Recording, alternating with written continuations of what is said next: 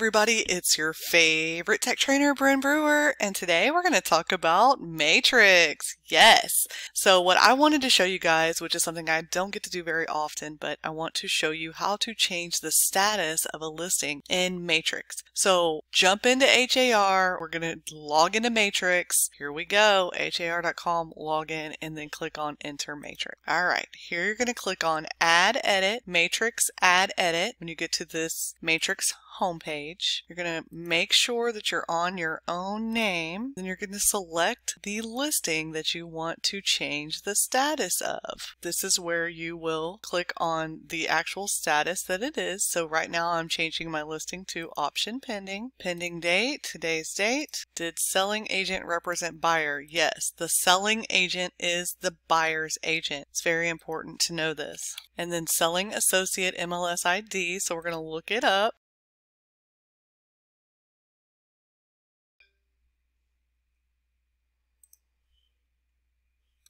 And that's how you find. So you click on Find Selling Agent ID, put in their name, and then it pulls in their MLS ID for you. As long as you have all of these yellow fields filled in, that is it. And you can click on Submit Listing. And then you can click on your MLS number and you can see it shows option pending. And that's it. Hope this helps. Let me know in the comments below if you've tried this and if this helped.